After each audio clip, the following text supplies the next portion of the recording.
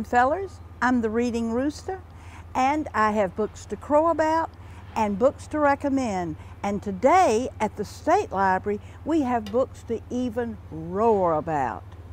We just finished the 19th annual book festival, and it was a bestseller.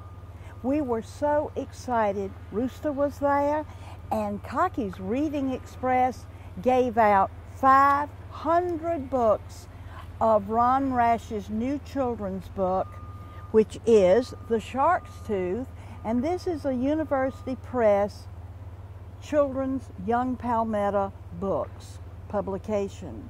Each child received one of these, and they got to hear Mary Alice Munro, Lester Lamanick, and they also got to hear Ron Rash talk about his book. It was 500 children having a wonderful time. Also, at the South Carolina Center for Children's Books and Literacy booth, this was the most looked at book at the booth.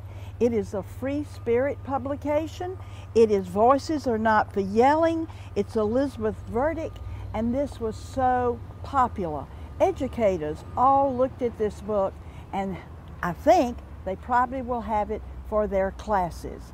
And a book for teens was this wonderful adaptation of William Shakespeare's Juliet, Romeo and Juliet.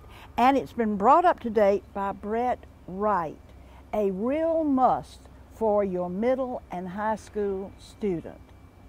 Now you want to keep reading.